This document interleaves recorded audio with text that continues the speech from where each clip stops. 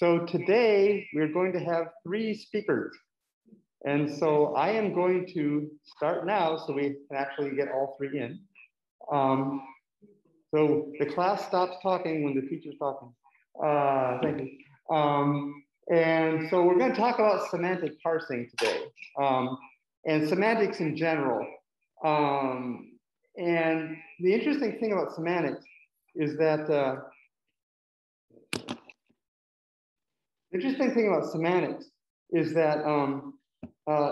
for a lot of tasks, you just try as hard as possible not to work with semantics at all. It's just a fancy name for meaning, because it's really hard, and a lot of times it doesn't work in general. And so things like translation and speech recognition and things like that, a lot of times just totally ignore any attempt to have any meaning. But there are other tasks. Well, first of all, it's actually why people talk. And so in some sense, it would be important to be able to do it. And the other thing is that for tasks like talking to robots or talking to Siri and having to do something, it's really got to know what you mean, right? If you tell a robot, go in the kitchen and bring me the coffee pot, the robot has to know what a coffee pot is and how to pick one up. It has to know where the kitchen is. It has to know what going and getting something is. And it has to know how to put those meanings together, right? And so for a really, really simple sentence, it could guess. But for a lot of things, you really can't guess the right answer. And so for a lot of purposes, you really have to handle meaning, even though it's difficult. And one of the things that makes meaning really hard is that actually people say very little when they communicate. They're assuming that the person they're talking to typically is an adult human being. They know what fingers are, they know how to walk, you know. And so there's all this information that they just assume you already know. So like when you get a newspaper story, the newspaper story might say something like, Biden talked to somebody at the Capitol and blah, blah, blah. They don't tell you who Biden is at this point. They don't tell you what a Capitol is.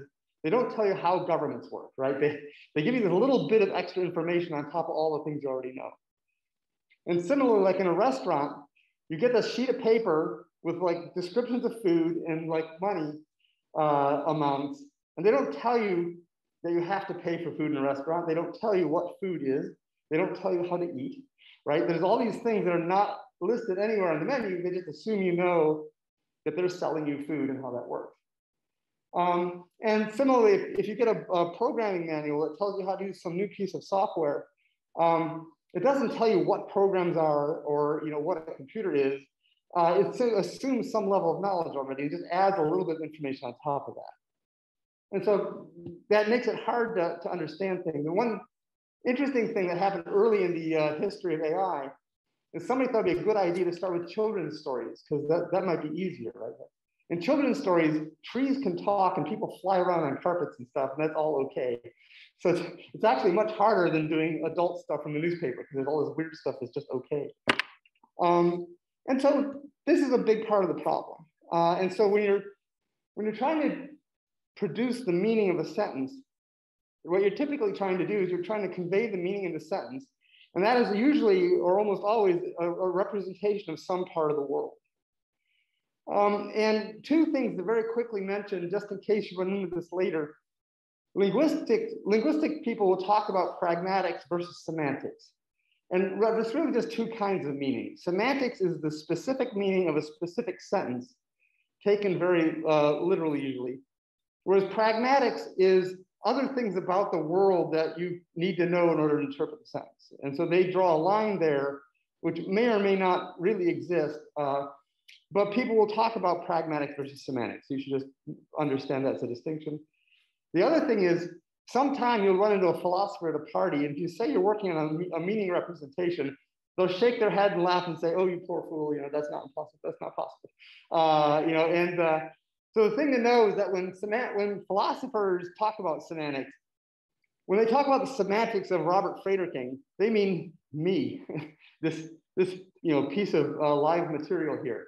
So for philosophers, the semantics of something is the thing it's actually talking about. The semantics of going to the store is actually someone going there. It's not another representation.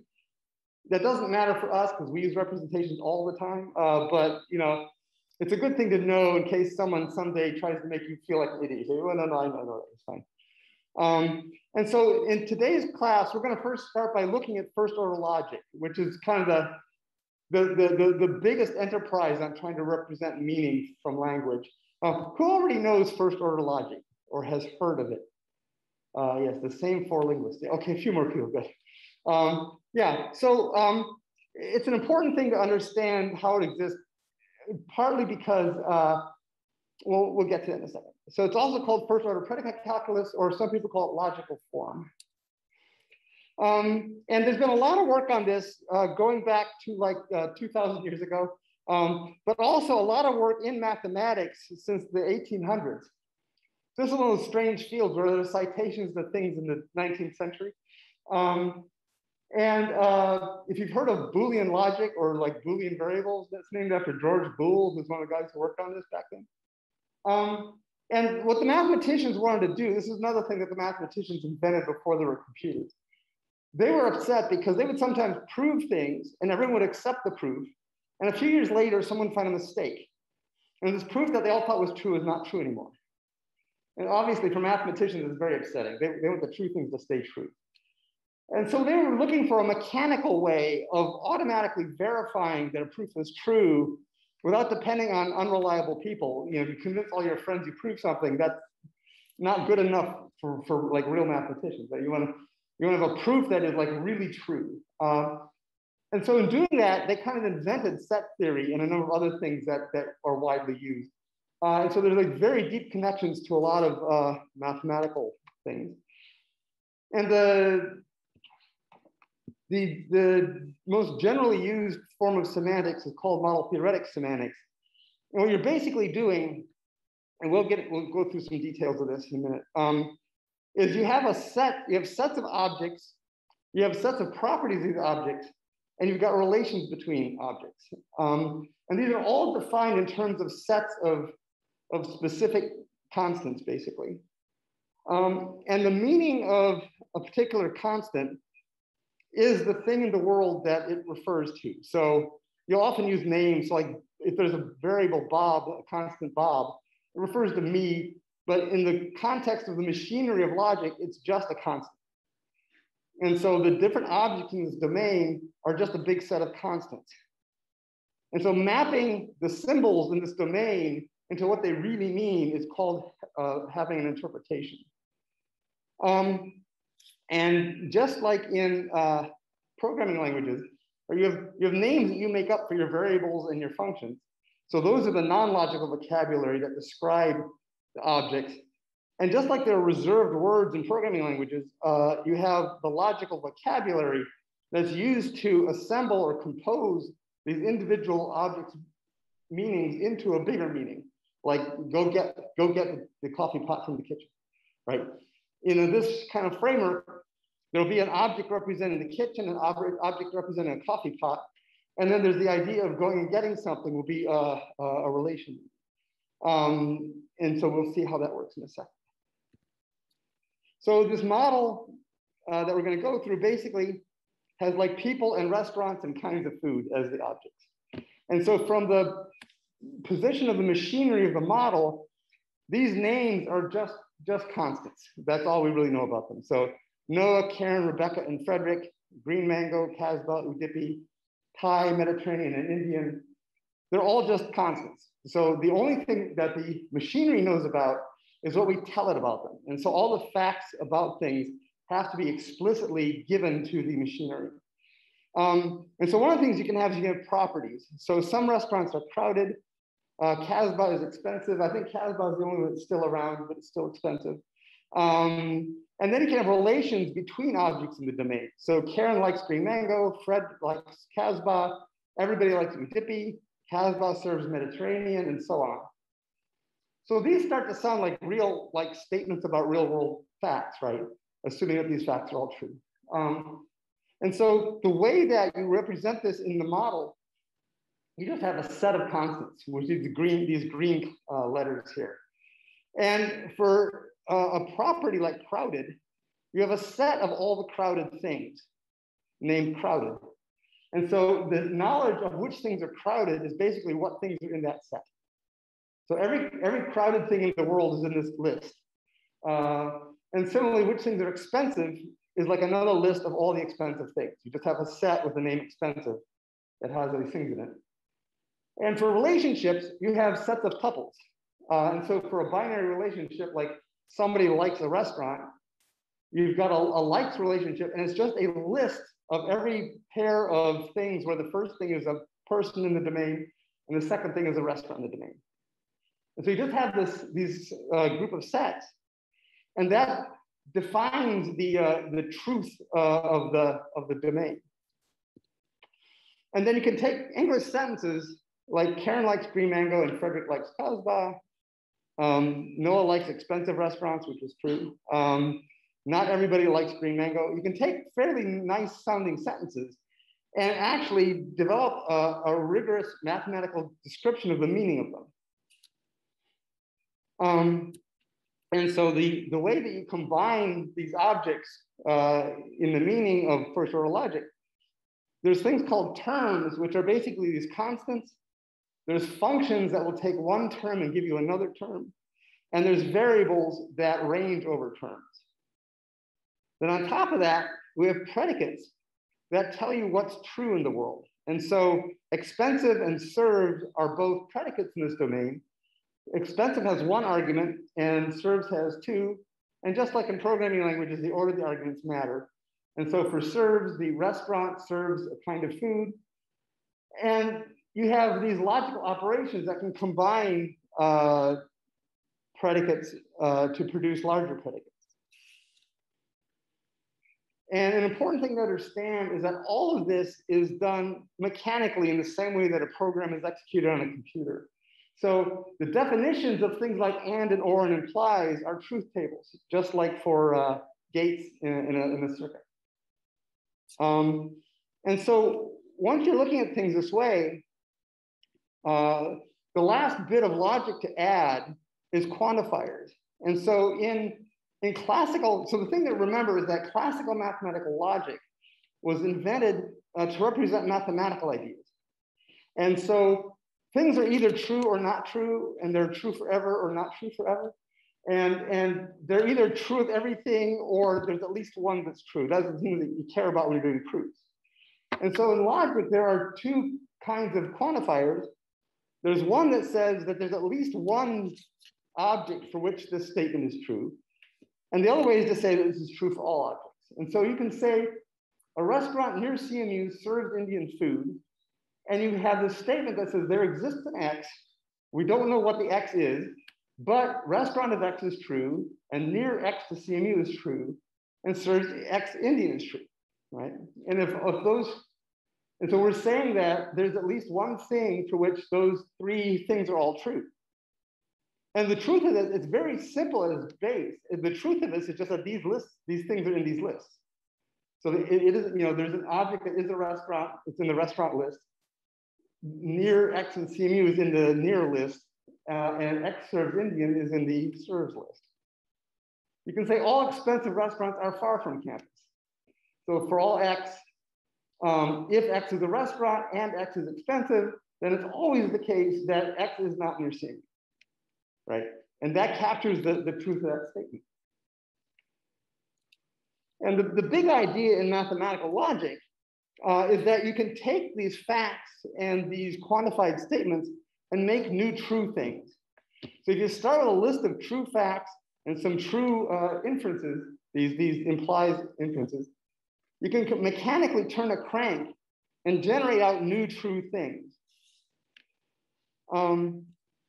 And so, for example, if you've got in your database that Udupi is a restaurant, so it's in the list of restaurants, and you have a statement that says for all X, restaurant of X implies Noah likes X, you can mechanically turn a crank and get this new fact that says Noah likes Udupi, which was implied by the other things, but wasn't really there yet, right? So you can mechanically turn this crank and produce all these new facts. And this was developed over 100 years or so, and people got very excited because they were able to actually show that if you start with only true things, everything you produce by turning this crank will be true. So that's really important if you're a mathematician. You don't want to prove false things. And they actually proved it's complete. So if you turn this crank long enough, you'll eventually prove every true thing. So oh, this is great. Does this happen around 1900 or so? And oh great, all the mathematicians can retire. We'll build this big steam-powered computer that will like turn this big crank. It will just produce every true thing like for the rest of history. They had a hand up. Okay. Yeah, let me know if anyone asks a question on chat. So like this is great, mission accomplished, all the mathematicians can retire. Well, it turns out that's not true. So even though this is like a monumental great development in the history of math and science, there's a bunch of problems with the traditional approach to logic. The biggest one of which, this isn't in the book, by the way, this is stuff I think is important for you to know.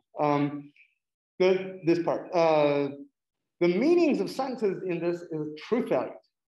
So I have a white dog and today is Tuesday, both mean the same thing. Okay, that's kind of not right. Also, I've been mentioning these lists of objects, right? And so in traditional logic, the meanings of things are these lists of objects. And you assume that you know everything is either true or false to start with. That's called the closed world assumption. There's no room for any ambiguous facts or like, I just don't know. And another thing is that there's a great thing that it's very bad at handling time varying things or real valued quantities. Has anyone ever heard of Zeno, this Greek philosopher guy, right? So Zeno had these they're great things to use at parties, right? So Zeno proved that it's impossible to move. So if I'm here and I want to get to the door, before I get to the door, I have to get halfway to the door. And before I get halfway to the door, I have to go half that far. And before I go half that far, I have to go half that far. So I have to do an infinite number of things to get to the door, so I'll never get there, okay? And there's actually a Chinese philosopher who had the same proof, right? And the thing is, it's not that Zeno was trying to like make jokes or be dumb or something. He was actually fighting with the guys that were inventing this originally and saying, if I can prove stupid stuff, then there's something wrong with your system, right? So he had like 10 different stupid things he could prove. And so that's a problem. But like the two biggest problems, one is that if you get one false fact in the system, it all collapses and you can prove everything. One wrong fact about everything, and day is night, 1 equals 0, and like everything just blows up. And like in the real world, you're bound to have at least one wrong fact in your system, right? So that's a problem. The biggest problem is that this guy named Gödel caused a lot of trouble. He spent a lot of effort producing a sentence in logic that says this statement has no proof. Okay? So all you have to do is produce that. You don't have to, and he was done. Once he produced that thing and showed that that's really what it meant. Because if the statement has a proof, then you've proved a false thing, and that's really bad, right? But if it's not true, if it's not true, then there's a true thing that if there is no proof for it, it's a true thing with no proof, right? And the details of this, as a graduate student, it took 2 whole classes in theory class to explain this, so we're not going to talk about it. But the idea is that the inference mechanisms of logic are not great for our purposes. And so what people do, because people spent so much effort developing all this mechanism, it all kind of works at a basic level. People use a descriptive apparatus of logic, but they don't use the inference mechanism. We don't turn the crank that the mathematicians were hoping to turn. Okay. So there's tons more stuff you can say about semantics, but we're trying to get through this very quickly. And so I'm going to tell you now about how you actually, in a kind of classic traditional way, build one of these knowledge representations given a parse, right? So we talked the last 2 classes about syntax. You take a sentence with a grammar, and you manage to produce a logical expression. The way it works is basically through the idea of compositionality. So you take these individually true bits and figure out how to plug them together based on the syntax of a sentence to produce the meaning that the speaker was trying to produce. So the big idea is that you start with a parse tree, you have bits of semantics attached to the rules and bits of semantics in the lexicon. And these rules take this stuff and assemble it together to produce correct logical descriptions of the things you're talking about. Who knows about lambda functions? Okay, so lambda functions for those who don't already know, is basically just a way of creating new anonymous functions on the fly. And this is really great. This is actually kind of like the right way to do semantics in natural language, a lot of people think. I first saw this ages ago in something called Montague semantics. When I saw it, I said, oh, yeah, okay, that works. Yeah. And the basic idea is that you're just producing a function. And so when you have lambda x of something, that will combine with some variable to replace the x inside there with whatever the variable is. So at the bottom here, the lambda x near x CMU, if you take that lambda expression and apply it to the object Lulu's noodles, all the x's in the formula are replaced because it's a lambda x. And so Lulu's noodles get plugged into the formula everywhere the x is. That's all it is. It's just a kind of argument replacement. It's actually like the original kind. Who knows what list is? Oh, you should go learn list. In the longer version of this, I go at length about how wonderful list is. List is really cool. Anyhow, we'll jump into the examples so we don't run out of time. So we have this example parse. We're going to assume for the moment that the syntactic parse got just one answer and it was the right one. So Noah likes expensive restaurants. This is a nice parse using a nice normal English grammar that says this is, expensive is an adjective modifying a plural noun restaurants. The verb likes has two arguments. Noah is the subject and expensive restaurants is the object of the verb. Okay, that's what this parse says. And the logical formula that we'd like to find is for all x, restaurant of x and expensive x implies that Noah likes it. Right? That's what this sentence means at a kind of a basic level. And one thing that people often do to make things easier in examples, we just assume that names name unique objects. So the meaning of Noah is Noah. One thing that logicians like to do at parties sometimes is they'll say, what's the meaning of life? And they'll say life prime, and then they'll all laugh. Because in logicians we put a little prime mark so you know which one is the meaning, which one is the name. So we're going to see how to construct this in a mechanical way. So each of the lexical entries has a meaning attached to it in red on this slide. Noah is Noah. The things in curly braces are the semantic part. So each of the syntactic rules has a semantic part attached to it. And we'll see how these combine to give you the meaning you want. And these are, especially for verbs and conjunctions, these formulas are carefully constructed to do the right thing when you combine things according to the syntax. There's an engineering job here.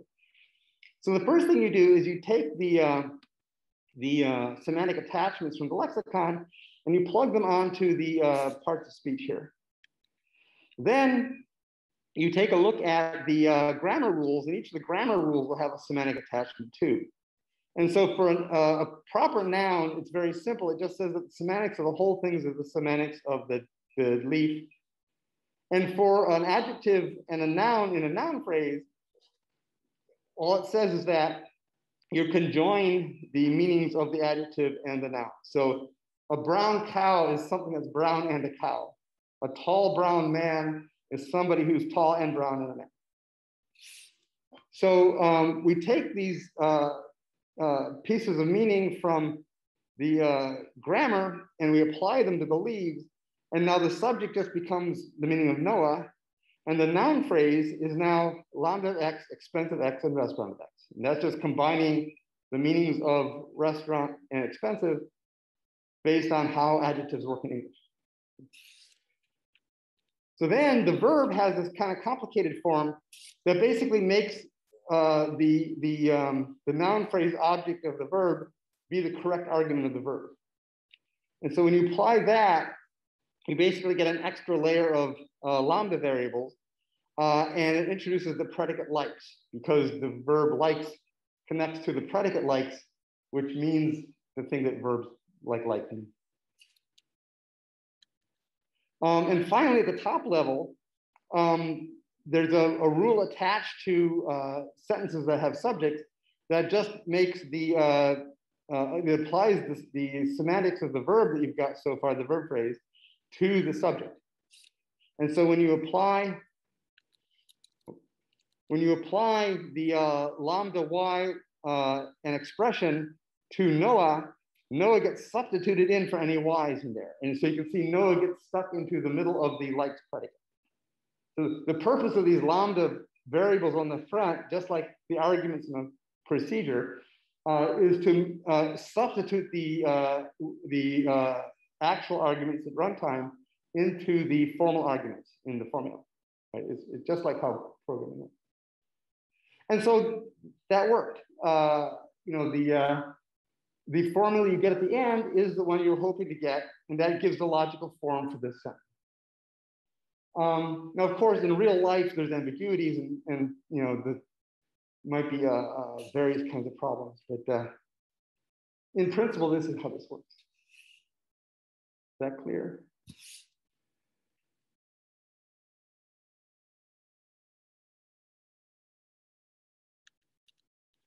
So I think I'm done, right? It's 5-0. Was I supposed to finish at 5-0, I think? Yeah. Yes. Okay. So there's much, much more stuff to tell you about, as you can see in the menu of the slides. The important thing to realize is that you can actually do real sentences with this kind of formula. This is an actual sentence from a translation system years ago. One of the most successful of these institutions is Banco Sol in Bolivia, right? So like all the meaning and some other random stuff in that sentence is captured. So this stuff can actually work in practice. And with that, I will call up our second speaker.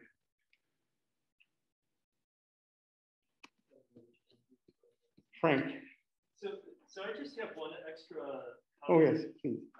Here, which is like, I think there's a lot of things that make using a symbolic knowledge representation difficult in some ways, but on the other hand, there are some really interesting things you can do, like the forward reasoning, forward and backward chaining, which really, like a language model cannot do now. You say like all people are, all people have 2 feet. Prefer expensive restaurants. Or what is it? Like all rich people prefer expensive restaurants. Noah is a poor person. Does Noah prefer an expensive restaurant? Your language model will say yes or no, where your logical representation will say, I don't know. I don't know. I don't have the information to tell that statement or something like that. And it can also say that with confidence, right? Right, so right. I think it's actually pretty. There's a lot of depth that went into like the stuff that you do with reasoning over these representations that we definitely cannot capture in our models nowadays. Or there are some attempts to do so, but they're very rudimentary compared to what like what logic models do now. So I think it's an interesting topic that makes it work. Yeah. Implicitly, I was telling you this because I think it's useful. And I'm not a logician, I should say. I'm not a linguist either, right? But this is stuff that kind of needs to be reinvented in each new paradigm because it's so handy. And the other main thing to realize is that if you run into an issue with like representing meaning, you don't have to start from scratch, right? Because 200 years of work on this, and so maybe someone thought about that problem already. Okay. So hello, everyone.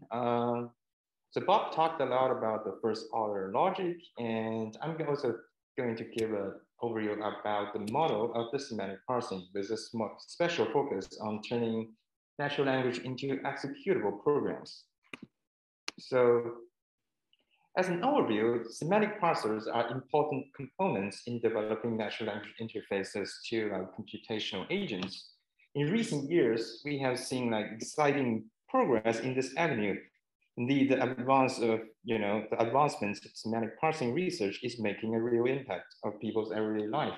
As you can see here, nowadays, commercial virtual assistant could help us accomplish simple tasks, and in the near future, in the right, we hope that programmers could also benefit from semantic parsing research. When they are using programming languages they are not familiar with, the toolkit directly translates their natural language intents to source code instead of searching for Google. So More formally speaking, semantic parsing considers the task of transducing natural language utterances, especially a user-issued query or question, into machine executable code. So, or machine executable formal meaning representations. I will show you more details how this meaning representation is defined. So one important property of meaning representations is that they have strong structures. For example, the lambda function here defines a function that represents the information needs represented in the natural language. Show me flights from Pittsburgh to Seattle. So this is using a lambda function with 3 conjunctive constraints, and, right? So it is written in this style as expression and could be easily parsed by programs. So depending on the task considered, the meaning representation can be defined using a domain-specific grammatical formalism, for example, in the flight booking scenario we just seen. So, and the corresponding meaning representation is a database query defined under the lambda calculus logic form. So here's an left.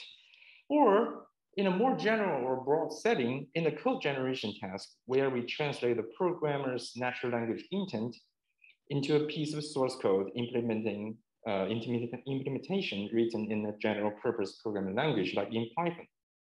So here, the meaning representation is basically the source code. While general purpose meaning representations are designed to capture, the general meaning of a natural language sentence, it is a broad coverage annotation schema to capture the general meaning of a text. So Bob talked about one form of them, and in this lecture, I'm going to focus on the first one, which is machine executable meaning representations that can be used to directly execute by a computational agent. So, which is the left part. And let's first look at the workflow of a semantic parser to get a better idea of how these semantic parsers could be used in real-world conversational AI systems. So at the very beginning, the user have a natural language query, like show me flights from Pittsburgh to Seattle. And usually the first step is to understand the question. So the semantic parser parses the natural language query to a meaning representation here represented in lambda calculus. And then we need to have a knowledge source or something to execute the program against. And then we have the execution result, and then the agent could provide the user with their answers. So in the previous slides, I showed a specific example of how a semantic parser could be used in flight booking scenario. Indeed, there are a lot of tasks that, and benchmarks where we could deploy a neural parser. So now I will do a quick introduction of the commonly used dataset in this area of research. Of course, there are big companies like Google, Alexa to train Siri or Amazon Alexa on are proprietary. But here from these datasets, we can get a general sense of how the user's real queries are like. To give you a more concrete idea of the semantic parsing task and how a semantic parser is used in different applications. So I will say we first start from the domain-specific or task-oriented languages. So the first part is about basically very domain-specific. Geo, query, ADIS, and jobs are the 3 most commonly used or the oldest datasets to evaluate semantic parser. They are small, with only about a few hundreds to a few thousands of examples. And they are basically domain-specific question answering tasks. And this is asking like geographical information, flights, or job database. So a more recent task that has gained increasing popularity is text-to-SQL. So some of them might be interested in like working this as a course project, as I have seen. So in this task, the input to the system is a query together with a database on which we need to execute the query. So the left part is the input. You have the utterance and also the database schema. So in this case, the parser needs to process both the utterance as well as the schema and generate a SQL query that is valid. So those SQL queries can be quite complex sometimes. As you can see, it's a pretty simple natural language utterance, but the actual SQL query that are required to answer this question is pretty complex.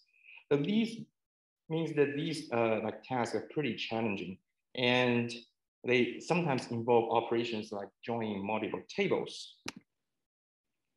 Spider is one such data set with more than 10,000 utterances annotated for 200 databases. So the nice thing about Spider is that each database has its own domain-specific schema. So the tables are like unique for each database. And so in order, and also the during testing, the database schema are unseen during training. So in order to achieve strong performance, the parser needs to learn the general recipe of encoding a database schema and perform inference to generate SQL queries rather than simply memorizing or overfitting the training data, which is the schema on like a specific domain. Therefore, it could be viewed as a multi-domain learning task where you train your parser on multiple domains and evaluate its performance on a new domain without annotated training data. So on the right-hand side, we have the second category of data sets that's considered to be more general, which is basic code generation setting. We have a data set that is called Conada. Is one such example of a natural language code generation data set. So as you can see here on the left side, we have some examples. These examples are created from Stack Overflow. They are popular questions that people may ask. So it reflects the real world use cases of programmers, especially novice programmers, the kind of questions they would ask when they are coding. So this data set, although it's not an extremely huge data set, is quite challenging, and because even for a very strong system, it still fails. And we have very low exact match accuracy for the outputted program. So having talked a lot about the common benchmark datasets, let's dive into the details of modeling. So I will introduce different semantic parsing models based on how they are trained and what data they're using. So the most straightforward learning paradigm, of course, is supervised learning, where a parser is trained on the parallel data of source natural language intent and is labeled target programs. So basically all the training data contains pairs like this. So one straightforward way or a naive baseline to do this is you can treat this as a translation task where the target languages are the machine executable programs rather than human language. So here we treat the meaning representation as if they were text. So this was indeed one of the early adaptations of neural sequence-to-sequence models to different NLP tasks. There was a time where you can apply sequence-to-sequence model to almost any task you want and get a paper. But now now the low-hanging fruits are all done. So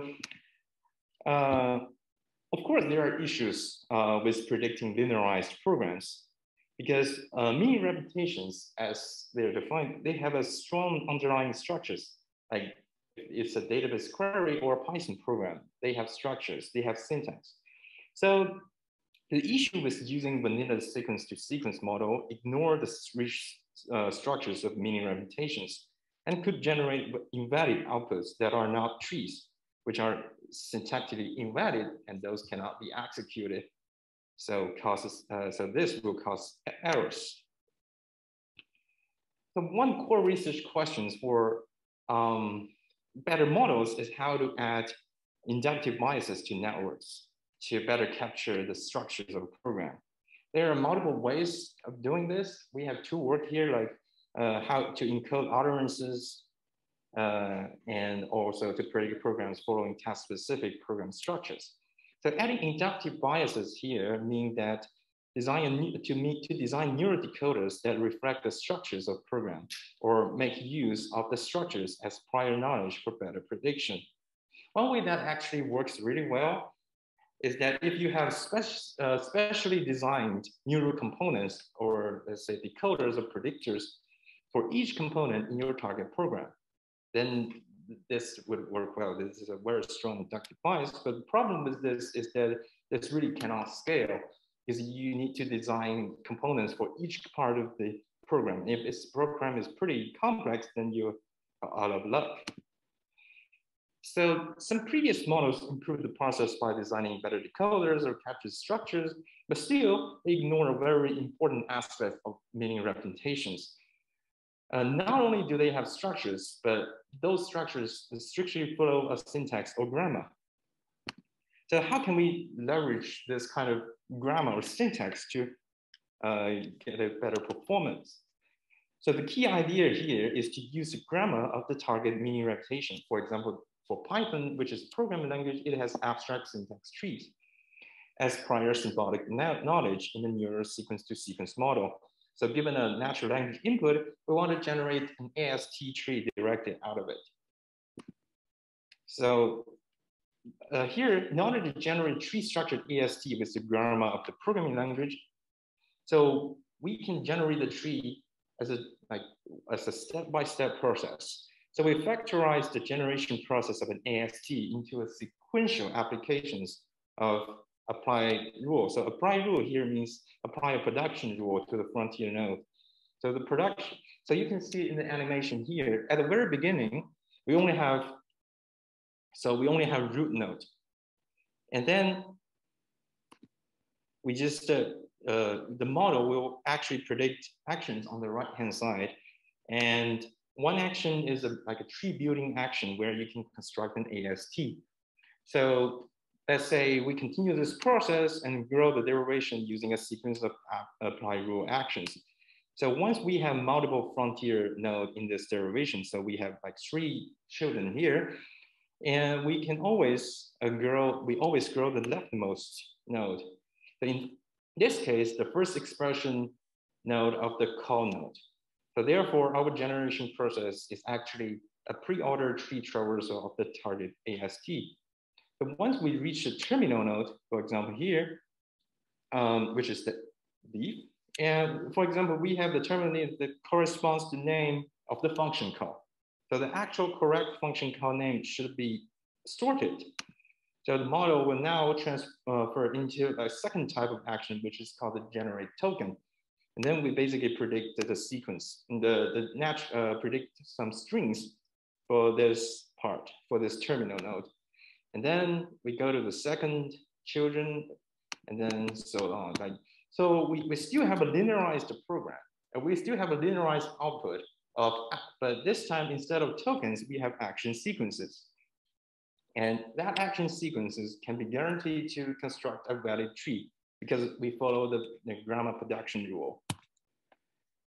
So this toolkit is called Tranks, and it's an open source transition-based abstract syntax parser for semantic parsing.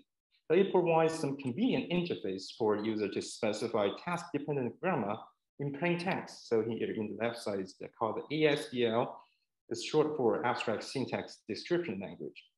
So here you can design different ASDLs for different languages you like. So it is extensible and it is easy to train. So, and it has guaranteed syntactically correct output. And eventually, of course, the AST will be transformed into the surface form of the code. And this is a deterministic process that have readily available toolkits.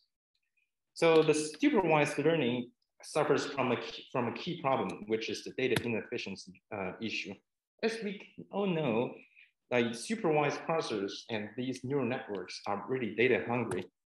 To give you this, however, the annotation process is really costly because these natural language utterance and the target code requires not just a layman, but expert programmers at least having some domain knowledge in this. So for example, in the dataset Kanada, we take about $1,700 US for just annotating less than 3,000 Python code. So here is why there is some research on weakly supervised learning of semantic parsers. Realizing that annotating those meaning repetitions are costly, we can just directly ask people to annotate answers. because this is more easy because human brain can process those natural language queries. And so here, now the meaning representation becomes an unobserved latent variable, and we have the weak supervision signal from the answers.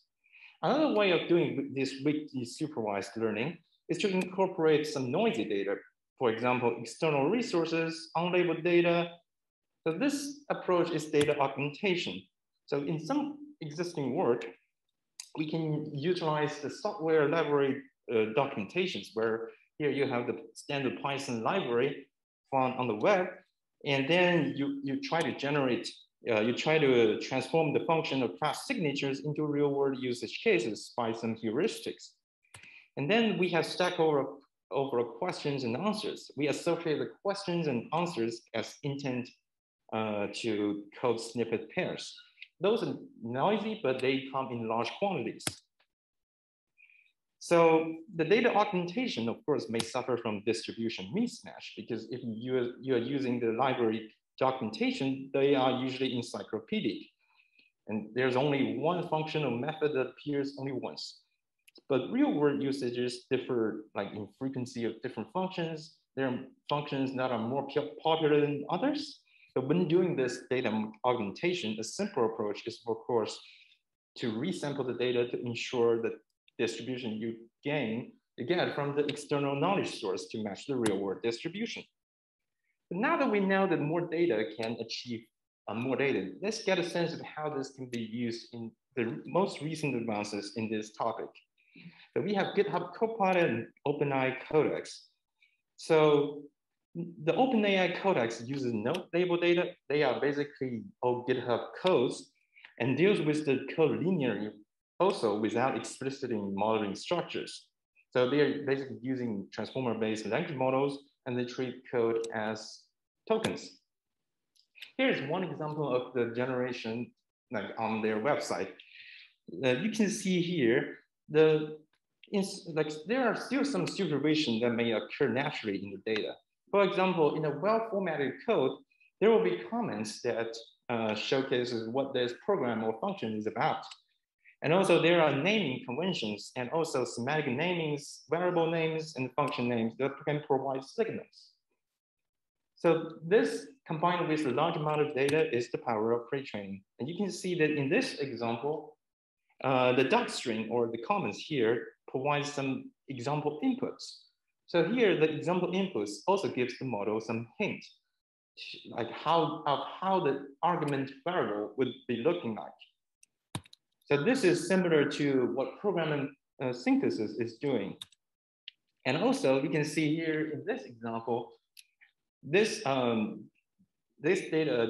that is trained on a large like GitHub data can handle text to SQL as well.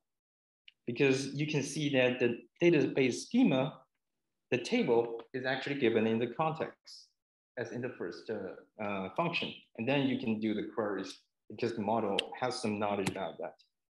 However, pre-training comes at a price. The codex for Python training data contains 45 million public repositories.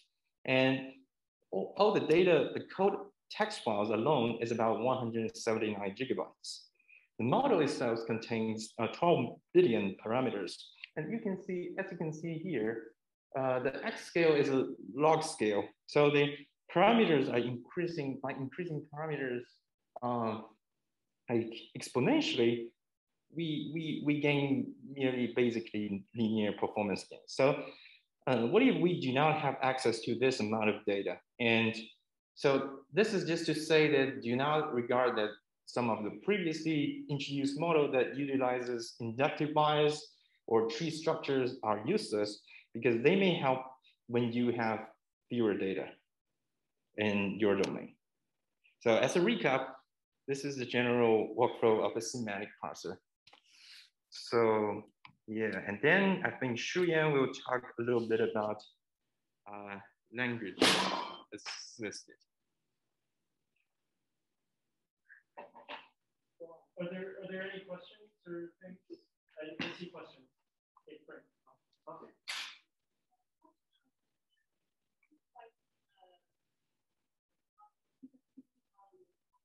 Mm-hmm.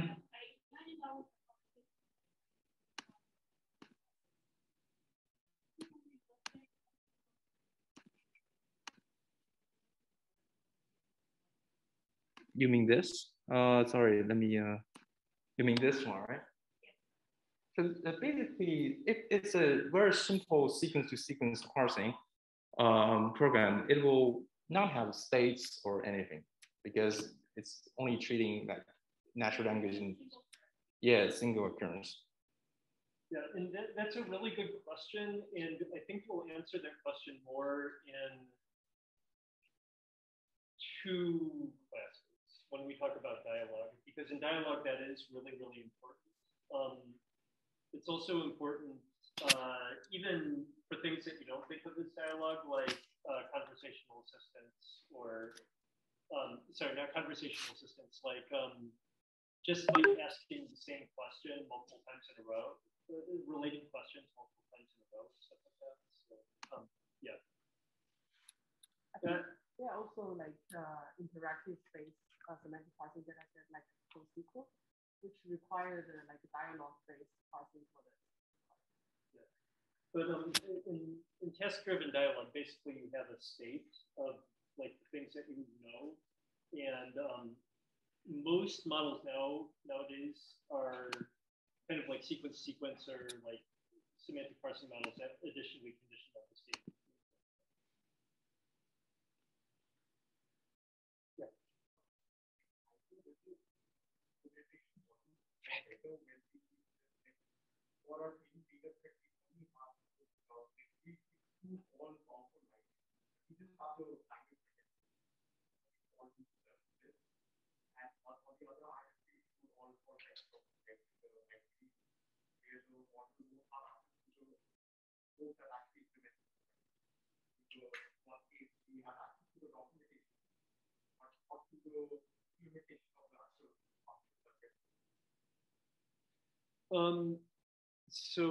Sorry, what could you restate the question? Like I, yeah.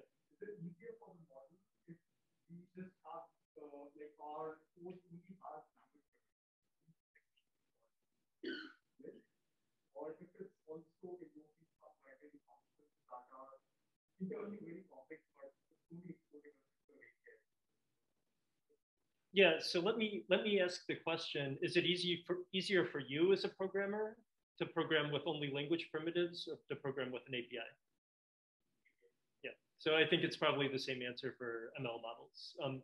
And in fact, I think that's a big change that's happened in programming in general for humans as well. And it's part of the reason why I think writing programs automatically that do anything interesting is even feasible now, because there's so many like APIs that are exposed to anybody who uses the Python ecosystem or maybe the Java ecosystem.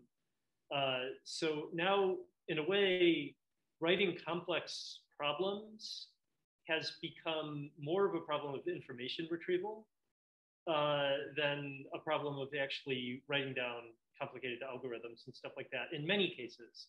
However, if you get to the case where you have to write a complicated algorithm, I'm pretty certain that Codex will not do very well at that, although I haven't tried it myself. Like, let's say if you fed Codex programming contest questions, I bet it would get some of them, but not very many of them for precisely that reason. Yeah, it's a fascinating question, though. I think it'd be interesting to see what the big models do with more complex things that require complex reasoning. So, and I just got access to the Copilot preview, so we're going to try that out. Okay, so next I'm going to introduce some more language condition execution tasks, especially in the embodied scenarios. So language is a very natural way to communicate with the machines. It's very common nowadays that we use, we just talk to Alexa or the Siri to ask them to accomplish some task for us. So the language conditioned execution task refers to interpret and execute the natural language instructions expressing some intent. So the natural language code is sort of this language conditioned execution task.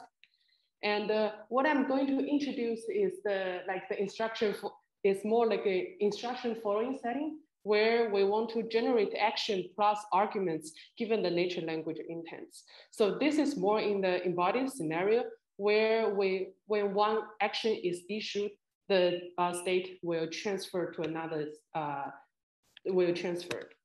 So here I'm presenting a few popular benchmarks. The first one is the room-to-room data set, where given some natural language instructions, navigate the agent through the environment and reach the goal location.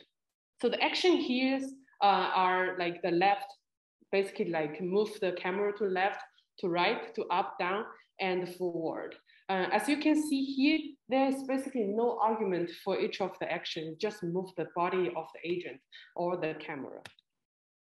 And here is one example. Maybe it's not very visible, but basically this natural language instruction is leave the bedroom and enter the kitchen, walk forward, and take a left at the coach stop in front of the window. And the expected action sequence is showed in the video.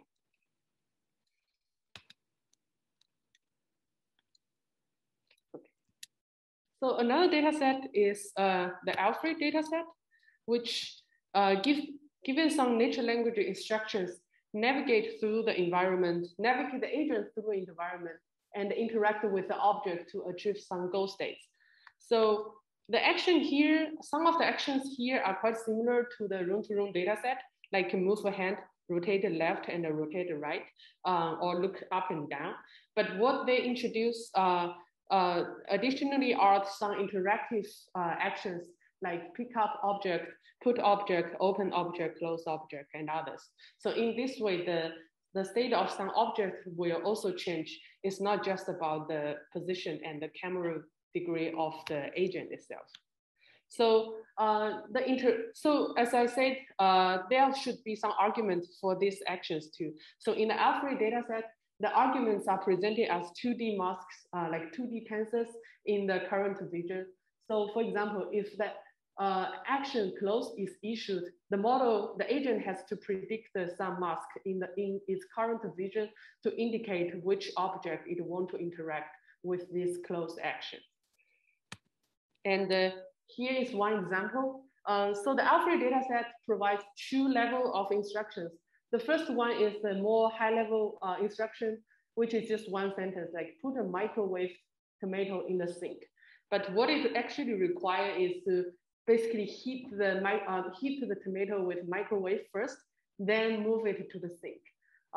They also provide step-by-step instructions, and I feel like most of them will be very beneficial for the navigation because it will tell like the specific location of some objects. Like on the right-hand side is the video that demonstrates how this task can be accomplished, and is one of the desired predictions from the model. So next I'm going to briefly introduce some like very basic or very common method in this kind of language condition, the execution task. So similar to natural language code, one like commonly used model is a sequence-to-sequence model, and mostly with attention. So there are basically 2 components because it's a sequence-to-sequence model. So the first one is the encoder that encodes the natural language instructions, and you can use whatever the most powerful sequence encoding model. Like before it might be LSTM, and now it can be transformer. So basically, the encoder will encode the natural language to some high-dimensional embeddings. The decoder predicts one action and its corresponding arguments. Here on the right-hand side is like the action and the arguments. Conditional many components. The first one is the weighted natural language, because the natural language expresses some intents of the task. So it must refer to the natural language for the prediction of the next action. And it will also condition on the current state. And in Alfred, it's mostly the visual information. And you can use whatever encoder you want with this visual information. there can be some other states like the thing in your inventory and others based on whatever, based on the task you have. Also, the actions from the last step or last few time steps can also be helpful because the issue of actions are often correlated with each other. For example, if I open the microwave, it's very likely later I will turn on microwave or put the food to the microwave. So this is like a very general or like very popular baseline model for this kind of task. And there are also ways to improve the baseline models. So as Bob said, like language is just sometimes we miss a lot of things in natural language, and language is often underspecified. It is very challenging to learn the mapping between the natural language and the actions from a limited amount of annotations. I think it's like a very general issue with the supervised method. So in this speaker follower model, they introduce two components. So the first one is the follower model, which is the base model that generates the actions given the natural language. It's just like all the other models. But they additionally introduce a speaker which generates natural language given the actions.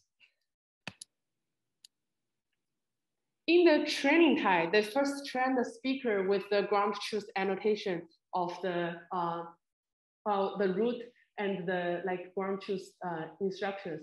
So basically, the speaker will generate the natural language given the root showed.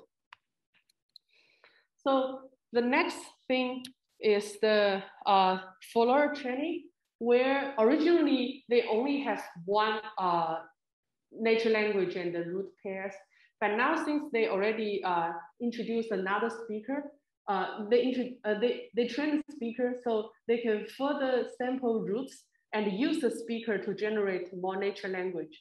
And these two data can be combined together to train the follower. As you can see here, it's mostly like a data augmentation because the ground truth root can be very limited and they might not cover a lot of roots in the environment. But by sampling more roots in the environment, it basically can help, can facilitate the training. So the third step is the inference step. So normally we only have the follower that's given the natural language instruction and generate the root. But here they still incorporate the speaker here. So basically, after the follower proposes a few candidate roots, the speaker will try to rescore these roots based on the natural language and the candidate roots. It's kind of like a pragmatic follower because the pragmatic follower should choose a route through the environment that has very high probability of having the speaker model to issue that instructions. So as I said, it's more like it has the idea of data augmentation. It also enforces the consistency between the natural language and actions. But as you can see here, in the inference type, they actually should propose a few candidate routes, which might be expensive in the real world deployments, because the robot has to try each of the candidates first and return the state to the speaker for the rescoring. So there can be like probably other ways to do so. This is kind of an open question. So there are many evaluation metrics. So basically for more navigation-based method, it's mostly evaluated success weighted by the action or the path weight, because eventually we want the path to be short. If it's very long, it might just search too much and get to the goal. It might be very inefficient. And also, they are measured to measure the consistency with the reference path, because due to the creation of the data set, if you just do like very brutal search, you can also reach the goal state. So there's the thing that is to stay with the instructions and therefore stay with the reference task. And for like the more interactive or data set with more interactions, the task or the subtask successful rate is one measurement. Like for Alfred, we can basically compare the state after execution of actions with the ground truth state to see how many objects reach their final state. For example, if you want to heat a potato, you will check whether at the end of the day, your agent makes the potato to be hot, then it's cold. There are also other tasks that fall into this category. It can be like a mobile phone operation, like operate the Pixel phone, or the web application operations like log into Amazon and buy something. Also, there are other like Windows or Linux system operation, like delete files, move files to other folders. And I list a few references here because they already established some benchmarks for these scenarios. Check that if you are interested. Okay, so there's another line of work focusing on more language-assisted execution task. So this means the task can be completed without the text. Think about like a strategic game that you don't actually need your natural language to help you. You don't need the natural language to play that game. But text can provide informative information to assist the learning and the task completion. So in this paradigm, there can be two extreme learning cases. So the first one is the rule that specifies what to do for a specific state. And on the other of this spectrum can be like just reward only, that a reward is provided based on the outcome of the executions. So as you see, like the rule can be very nice because they're mostly immediately interpretable by the machines, because most of the time, if you are issuing rules, you will try to have some representation that can be immediately understandable by the machines.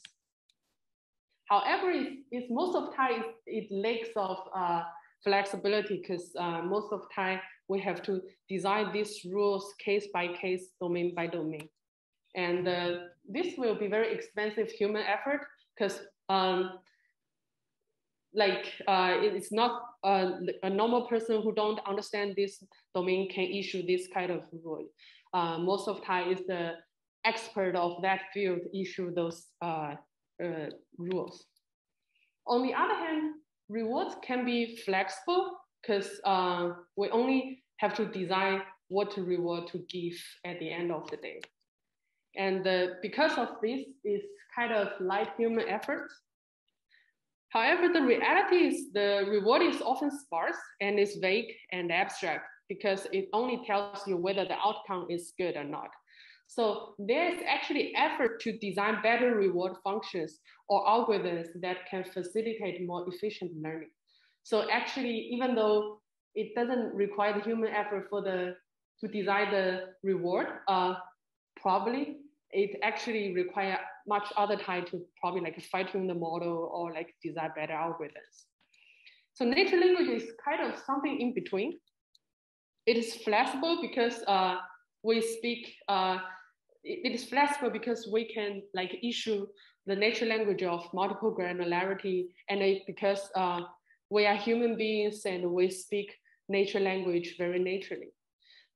It can also provide richer learning signals because, as I said, we can not only judge whether the outcome is good or not, we can also let the agent to know what to do next. So one main usage of the language in the language-assisted task is to communicate the structured policy. Here I present one dataset called RTFM, which provides a document for a strategic game. So basically, this document provides the target team and their members. For example, the goal of this game is to defeat the Order of the Forest. And in the document, it says who belongs to this team. And it also tells the effectiveness of the modifier and the weapons, like how do you beat these enemies. So this can probably help to learn more generalizable representations. So intuitively, for this kind of language-assisted task, there must be some interactions between the natural language and the state. So in this RTFM work, they propose a bidirectional filtering. As you can see, they first independently encode the text and the vision, and next in the star signal, star marks there, they fuse these two signals together to basically filter the irrelevant information from one modality. So they apply this FLM square multiple times in their whole pipeline. But the component here is just like the interaction between the state and the nature language. So instead of providing a document that describes the dynamic of the environment, this work leverage language for hierarchical control. So there are also two components. The first one is the instructor that describes what to do next. And so the instructor is conditioned on the state, and it can be very flexible in granularity because there's no constraint of what to issue next. So basically, it can be a high-level instruction that describes what to do for the next few steps, like the one say here, like build the tower next to the base. But it can also be very low-level, like tell what is the execution for the next step. For example, it can be maybe collect the specific property to build the tower.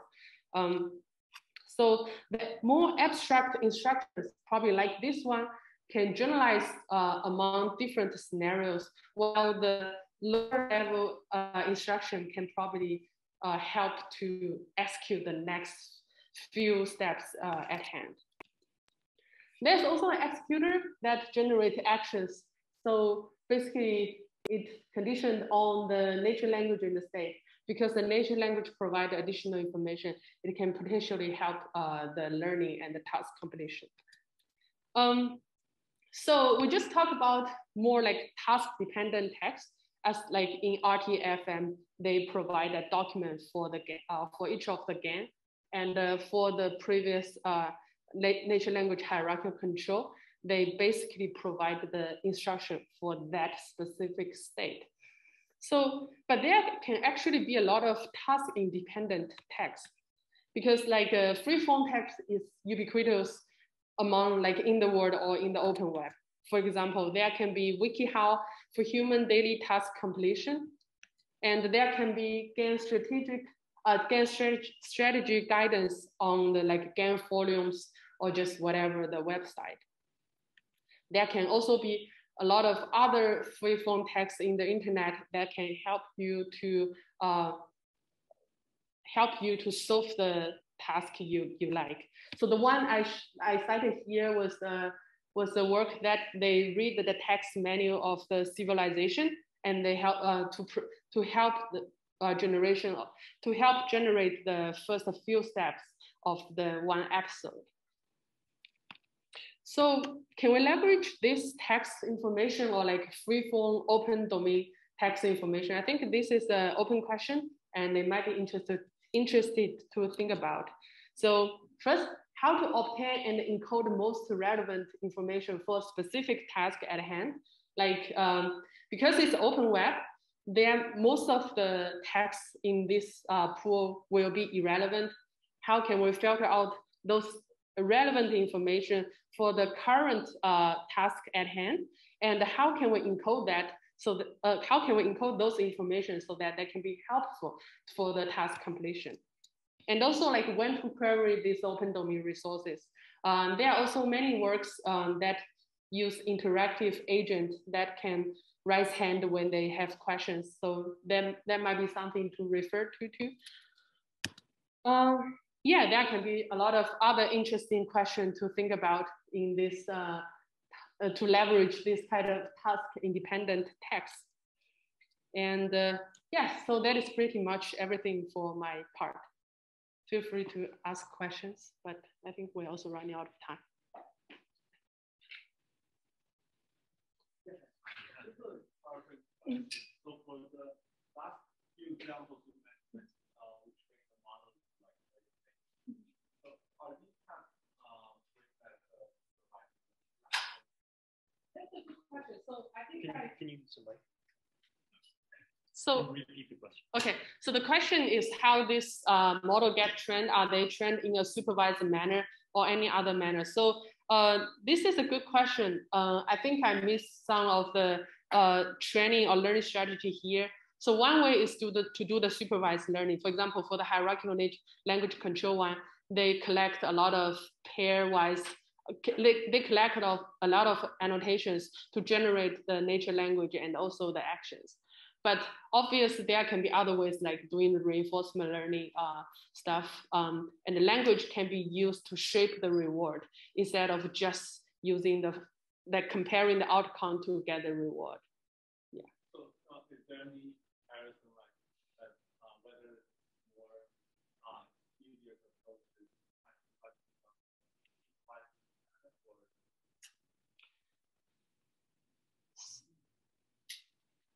That's a good question. So I think it will depend on the task itself. So normally there's one way to train the reinforcement learning algorithm, right? Like you can first train the model with supervised method, then adapt them to the reinforcement learning method. Because so my feeling is like there's no harm to use the supervised learning method if there's annotations there. Then you can use other more flexible method to scale the model up.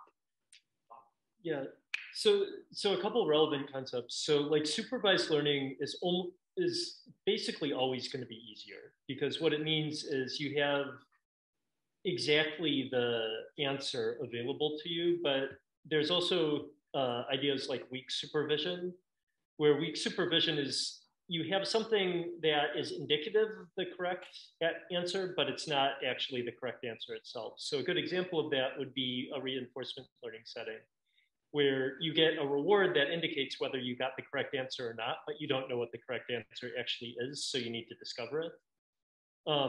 So weak supervision or reinforcement learning are going to be much harder, but sometimes they're the only choice you have because you don't actually have access to like a gold standard answer. That being said, there are also cases where there are multiple gold standard answers. So for example, there might be a really bad action sequence that solves the problem. Like, there's lots of unsuccessful ways to like cook a meal, for example. So reinforcement learning can be useful if you have imperfect annotations, for example. Like, for example, you have an action sequence that is not ideal. An example of this would be like Go. When DeepMind's AI agent was playing Go, it started out learning directly from supervision from human experts, but eventually ended up being better than human experts because it was able to discover new things that human experts would not have been able to do. So yeah, I think there's a lot of nuance to the answer to the question, but that's the basic idea. Great. I think we can finish up and take any other questions up here outside.